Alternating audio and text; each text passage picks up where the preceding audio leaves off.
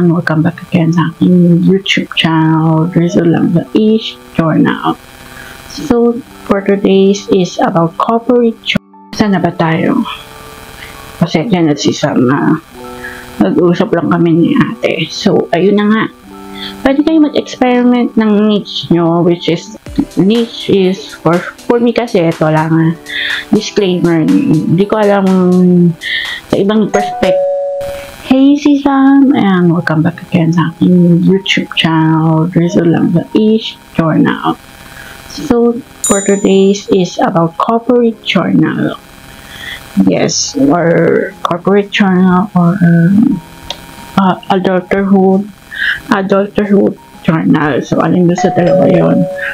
But first, saka na lang akong bibigay ng pros and cons about ko sa AMAOED. So, iba na lang ang gagawin natin ngayon. This is all about the corporate or the work as a content creator. Ito yung tinatawag na lang, ask me anything over basta ask me anything, yung short cut na AMAOED. Ganun din yun. So, let's dive in na. Let's get started na about the good, the bad, and the ugly. But first, let me tackle about the good, about as a content creator. So, ang good or pros ng isang content creator is yung you can think an idea or a niche na babagay sa'yo bago ka mag-start ng YouTube o bago ka mag-start maging vlogger like me. So, ako, nag-experiment ako kung ano yung niche na pwede sa akin. So, as I love animals, like I love to pet anything like hamsters, birds, turtle, and dogs. So, nag-create ako doon sa main channel ko. First is daily vlogs lang yon ng kahit random hanggang sa nakapokus ako doon sa hamsters ko, which is binago ko na yung YouTube channel ko na Hamsterdom and all about hamsters yun. Kung mapapansin nyo yun, si Sam. So, ganun dapat kayo. So, dapat focus kayo or kung mag-experiment, pwede kayo mag-experiment ng niche nyo. For example, ang hobbies nyo is like magluto. Saan na ba tayo? Kasi dyan at si Sam nag-uusap lang kami ni ate. So, ayun na nga. Pwede kayo mag-experiment ng niche nyo, which is, niche is, for me kasi, ito lang, disclaimer, hindi ko alam sa ibang perspective ko ano yung meaning ng niche na sa kanila. Pero sabi nila, niche daw yun daw yung kung saan daw nakafocus yung sarili mo, kung saan ka raw magaling. For me kasi, perspective ko, yung akin, disclaimer, is on my own experience and my own idea about niche. Ang niche is about hobbies and likes na ginagawa mo sa everyday your life. Like me, yung binago ko yung main channel ko as a hamsterdom, like ka-focus sa hamsters.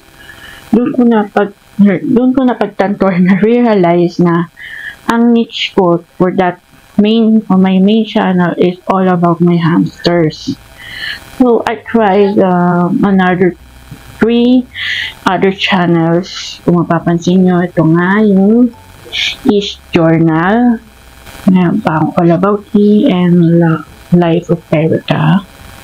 So, on this Y.O.U Journal, dati itong Bev's Diary. So, experiment din ang ginawang niche dito sa Y.O.U Journal. Then, na-realize ko na yung Y.O.U Journal ko is all about my diary or journal.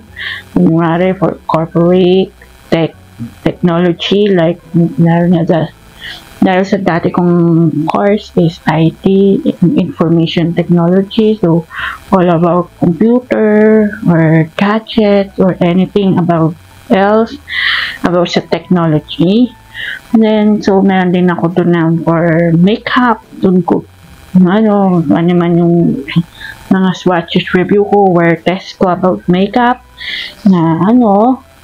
Then, meron din akong, ito nga, yung corporate journal about my studies, about being a student or being a self-employed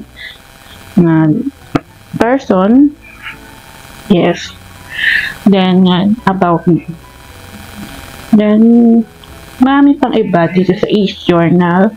So, na-realize ko habang tinitingnan ko yung mga video, mga vlogs ko sa e-journal, nakafocus yung niche ko sa mga ibang nalalaman ko yung parang deepest hobbies ko na pwede dito ko i-focus yung e-journal. So, that's my another channel. But ang pinaka main channel ko, sizzums, is yung Hamsterdom.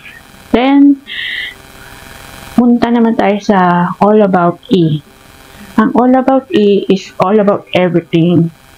All about myself, or all about my family, or all about my daily life. So, kung mapapansin nyo, meron doon essentials with the mga current obsession ko monthly, like monthly, July, June, or everything, June, July, August, June. Mga current obsessions ko, kumbaga kung ano yung pinaka-huli kong ginagamit o meron akong bagay na binili na talagang doon yung gusto kong gawin. Like this one. Ito, lately, ito mga current obsessions ko, yung mga Wattpad books. Then, meron din doon everything about makeups din. Pwede rin doon yung rating, mga makeup, cosmetics, or comparing the two brand of makeup. So, para rin siyang e-journal. Pero, ito kasing All About You is para siyang daily life vlogs ko. Kung mapapansin nyo doon yung mga, kunwari, nagpa-dentist ako, gano'n. Yung parang, mga vlogs ni Uncles na nakita nyo, or ni Mami Bia, yung mga, kung ano man yung mga ginagawa ko daily life, everyday, ganon. So next, yung pinaka-last, yung Life of Erica. So, may nakita kasi, nanonood kasi ako sa YouTube. So, may nakita ako, pwede doon yung gawin kong cinematic life, daily life vlogs. Like yung ginagawa ni Life of Wizard. Kung napanood nyo yun. Isa ko na yung bagong favorite na vlogger. Which I found it na napakaganda ng vlogs niya. Mga videos niya na ina-upload. So parang doon yung everything sa Life of Erica, pwede doon yung pet series, life series, or love series, or isa, meron pa ako isa teka, siping ko, hindi ko na maisip.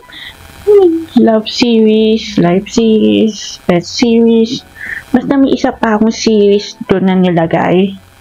Kung mapapansin nyo, yun yung parang silent vlog. Basta mapapansin nyo sa bawat upload ko doon.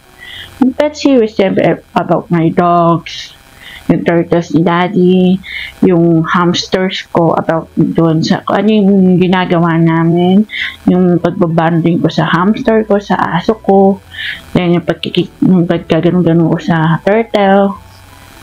Next time, sasabihin ko sa inyo isang series na nando sa Life of Erica. Hindi ko kasi meron din doon na siguro yung another gagawin ko dun is travel series, which is yun nga yung pagka-travel, kung may mga vacation gano'n, pero may isa parang series akong lalagay doon. Malalaman nyo lang.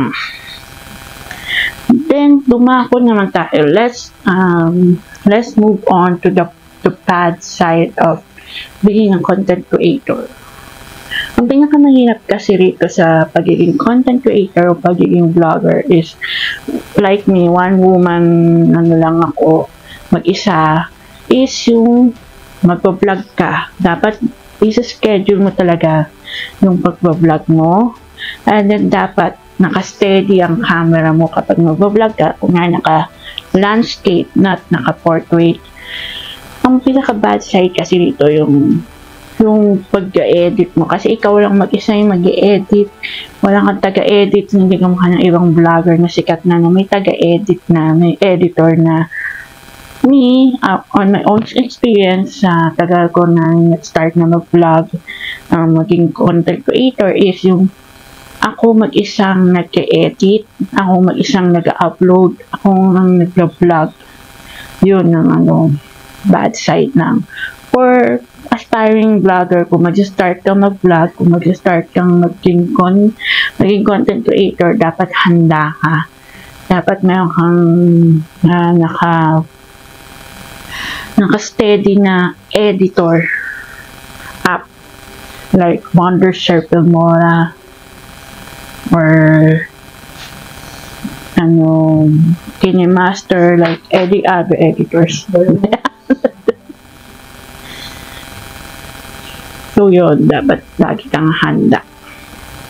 Then dapat laging may ideas ka na kung ano yung next mong i-vlog na topic or anything. So bukas naman, natin yung the ugly sides of being a content creator, and I will share a little experience ko lang about content creator, about me being a content creator or being aspiring vlogger.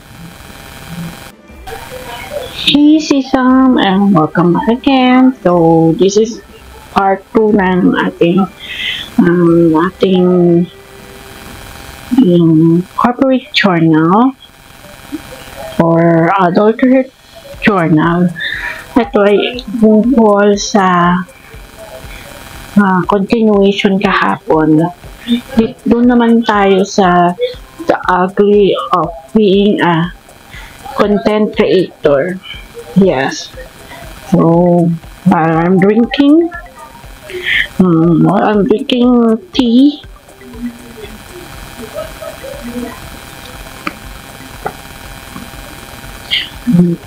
I will tackle about the ugly of being content creator.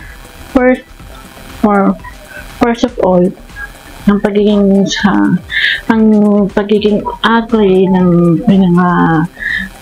talagang mahirap sa pagiging content creator is yung ikaw lahat ang gagawa, ikaw lahat ang mag-iisip, ikaw ang lahat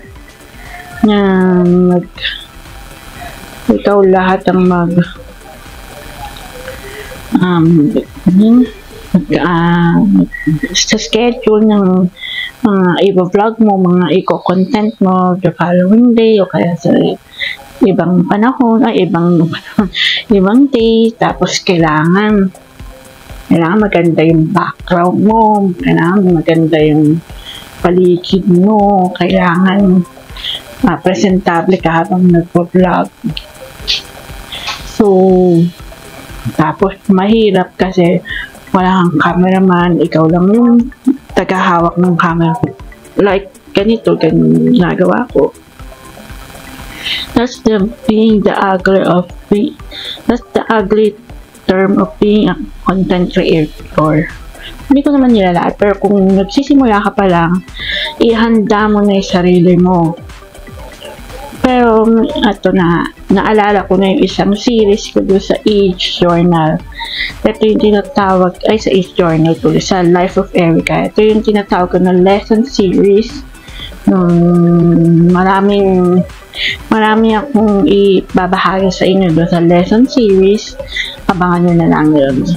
So, isa pang the ugly of being a content creator is Yung ikaw yung mag-iisip ng ano yung mag-hook. Ano mo pwedeng i-hook para sa mga viewers mo, para makakakot ka ng mga viewers, mga bago subscribers na mag-subscribe at manonood ng iyong vlogs. Yun, basta lahat ikaw. Parang one man o one woman na standing ka na kailangan handa ka lagi. Well, ang nai-share ko lang naman sa pagiging content creator ko is nagsimula ako noong 2019 hanggang up until now. So, patuloy pa rin ako nag-vlog ng daily vlogs ko ng iba-ibang gusto kong niche na experimental niche ko sa iba-ibang sa tatlo kong channel. Siyempre, pinaka-main channel ko is about my hamsters. Then, content sharing lang yan. So, isang tip lang na ano ko dahil yung buong experience na i-share ko sa inyo sa next time ko na lang ipabahagi yun. Dahil ito, being a content creator lang talaga. So, ang tip ko lang is, patience is a virtue, and then, huwag kang mawawalan ng pag-asa. Kung kunwari, bakit walang nanonood sa videos mo, sa vlogs mo, bakit parang hindi umaangat ang watch hour mo, continue mo lang. Dapat consistent ang iyong pag-upload, pag-vlog, at pag-iisip ng ideas na or ng niche or ng next vlog na next content na i-vlog mo. So, that's it, sizzums for our AMAOED. The good, the bad, and the ugly. So, see you on my next vlog. Bye! Kung di ka pa nakapag-subscribe sa akin, just click the subscribe button, click the notification bell, and click the like button, and i-share nyo na rin yung aking vlogs. And share it to everyone kung sino yung may malaman. Kung may gusto kayong malaman, kung may gusto kayong matutunan, just comment down below here dito sa vlog na to. Okay? Kung may gusto kayong ipagawa sa akin or ipagawa sa akin challenge, just comment down below here. Anything else na isa-suggest nyo, I will make it for you. And that I will try. Basta gagawin ko para sa inyong mga viewers ko. Bye!